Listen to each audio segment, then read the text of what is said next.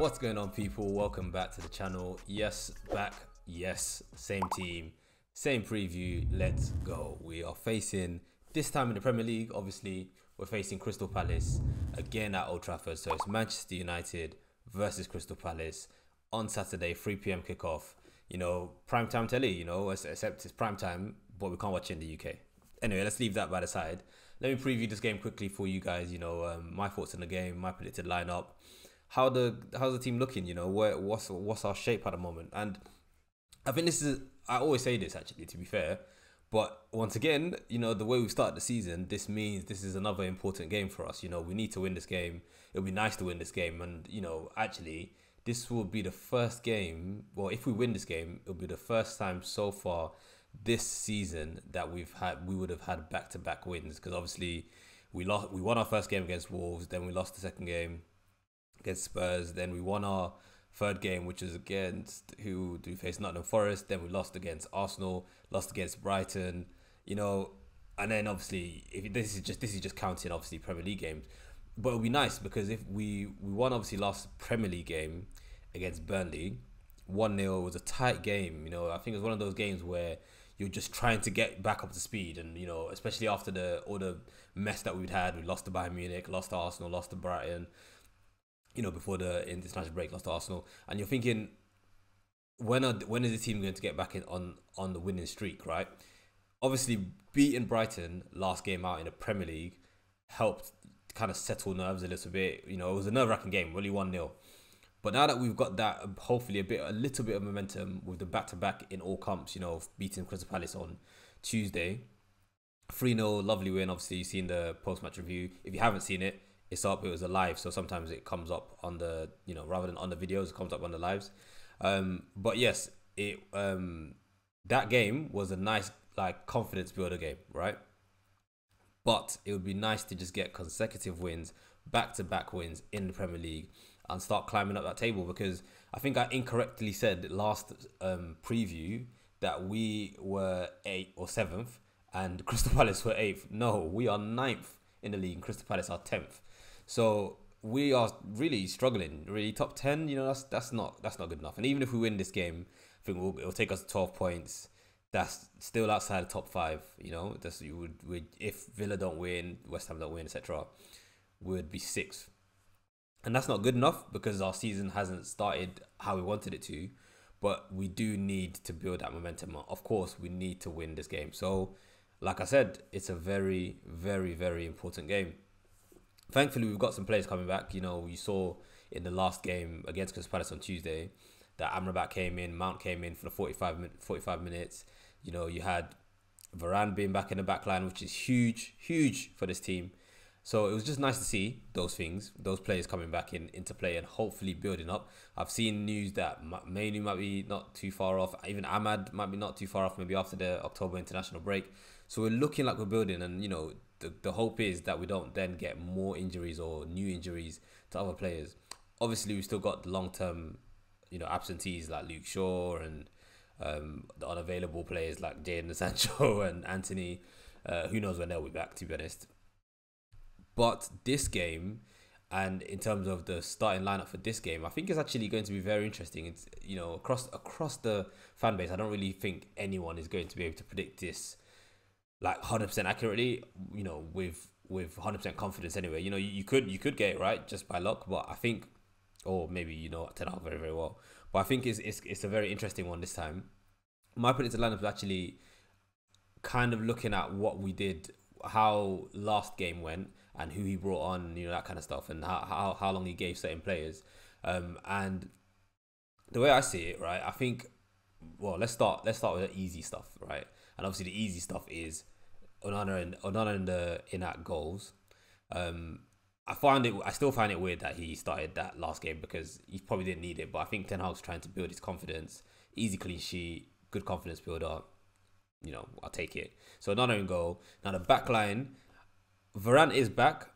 So, well, let's start right back. Obviously, Dallow's going to play right back, right? There's no reason to suggest otherwise. Wan-Bissaka's one of probably the longer term absentees. He's not going to be back. Varane, like I said, is back. So I believe he'll be starting this game. I don't see any reason why he wouldn't be. Obviously, we've got a press conference coming up later on today. So I don't really, unless Ten Hag comes and tells us that somebody else is injured, which hopefully, like I said, that's not the case. Varane should be starting in that back line along with Lindelof, I'd say. And if Reguilon is fit, Reguilon will start left back, I reckon. Now, obviously, there's question marks over Reguilon's fitness. And question marks in over that left centre back as well. Will Lindelof play that position, or will Ten Hag put Lindelof on the right hand side, put that on the left? From what we saw in that first Crystal Palace game, I don't see him changing it too much. I think he would actually keep it either the same in terms of playing Amrabat at left back, or Reguilon will be back and he'll put Reguilon in at left back. I think Reguilon will be back, so I've gone for Reguilon at left back, and I don't think he's going to play Maguire, because I don't think Maguire is his preferred centre back anyway. If he has to play him, he'll play him, but if Lindelof is available and Varane's available, why does he need to play Maguire? He doesn't. And you saw even when Lindelof came on in at Crystal Palace on Tuesday, he was great. There was no issues there. So I see the backline being like this, unless obviously Reguilon is injured, and then it'll probably be Amrabat again at left back, which worked very, very nicely in the last game. Because Amrabat moves into the midfield, he inverts, and that's what our fullbacks are. Ten Hag tries to get our fullbacks to do anyway, right? So in that vein, I've actually gone for a slightly different formation. Usually I just stick 4-2-3-1, on these formation things, but Ten Hag has done this diamond thing, and now I'm not the biggest fan of the diamond, but when you want to kind of shoehorn some of these players in and make sure people are playing, we pack out that midfield, see how they look. Maybe for a little bit anyway, especially if we should be beating Crystal Palace, right? I think he'll probably go for the diamond, I don't know, in and out of possession, whatever you want to call it, but Casemiro basically holding that diamond as the number 6, because that's what he is. That's what he is for our team. Obviously, you could say Amrabat could do that, but I think he'll probably put Casemiro, that will be his position. Unless obviously him and Amrabat are doing double pivot in other games, or as the 4-2-3-1. Then I think Mount will get another 45 minutes. I think he'll get another 45 minutes, or at least 60 minutes to build his fitness back into it. So I do think he'll start the game, because he came off so early in the last game. So Mount and Amrabat in midfield, with Bruno in at number 10 behind the two strikers of Højlund and Rashford. Now, if you look at the formation there, and if you look at the players on the pitch, clearly we can easily move to that 4-2-3-1. You can have Casemiro and Amrabat holding, then you've got Mount on the right or Bruno on the right, then you've got Rashford on the left and Højlund up front, and Mount or Bruno in that number 10. So it's quite easy to kind of do the in-game formation changes that I think Ten Hag likes doing anyway, on and off the ball. On the ball you're playing at a certain formation, off the ball you're playing a certain formation, and Amrabat is the kind of player that can help shift around a little bit in that regard. I mean, a lot of our players can actually play in multiple positions anyway, so I think it would probably be something like that, where we kind of switch formations in game, if that makes sense. So yeah, I think that would be my predicted lineup. Obviously, like I said, if Reguilon's injured, that will change. You probably stick Amrabat at left back, and very similar to what you did in the first Crystal Palace game. But definitely Bruno and Rashford are coming back into the team, right? Let's just be honest. Pelestri, Garnacho, and Mejbri and all of that, they played really well, but they're still below in terms of in the pecking order the senior players. Now, as we discussed in the post-match review on the live with in the comments, no one is undroppable, and everyone should be fighting for their places. So same with Bruno, same with Rashford. But for now, they are still ahead of those guys. That's just my opinion, and I'm pretty sure that is the manager's opinion as well. But yeah, it's good to have. It's nice. It's nice to have to know that. Cool. If Rashford's not performing, hopefully Ten Hag will take him off and bring on a Garnacho. If we're struggling on that right hand side, Pelestri is more than ready to come on to show what he's been showing already. Absolutely excellent performances. And yeah, so in terms of Crystal Palace, we've seen exactly not what to expect, but we've seen what they have at their disposal on Tuesday. Now there were a few plays that they were missing, I believe. Eze didn't play the whole game, for example. Came on, I can't remember when he came on, but he came on during the game. So they're going to be going full strength, of course, and they'll probably be a bit more motivated in this game than they were in the Carabao Cup game. So we should come out guns blazing. We should come out expecting, a different animal, a different beast in Crystal Palace.